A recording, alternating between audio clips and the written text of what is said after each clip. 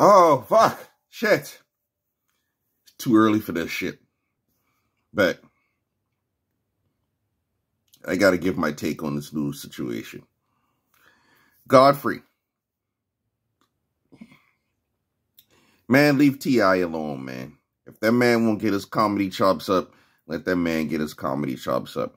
He ain't fucking with you. That man is not fucking with you. He make more money than you.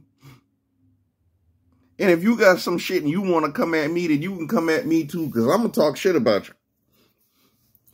T.I. is not trying to mess up your fucking comedy money, bruh. It ain't even a contest. So what the fuck are we talking about? Take your ass on, let T.I. make his comedy money, and you'll be all right. In any case, man, y'all be easy. I had to come on here right quick, man. Godfrey out here tripping. And he got other comedians talking about it. T.I. is not competing with your monkey ass. Get the fuck on with that shit. And if you got something to say, bring that shit this direction. Shit.